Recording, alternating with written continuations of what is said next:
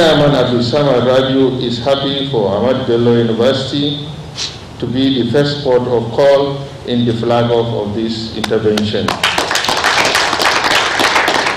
Let me also say that today's ceremony in the hallowed hall of Ahmadu Bello University is the first of many which will form part of our education-based intervention for 2021 under the $100 million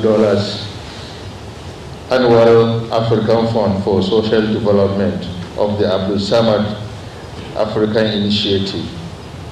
which you may call ASR Africa for short. As part of this program,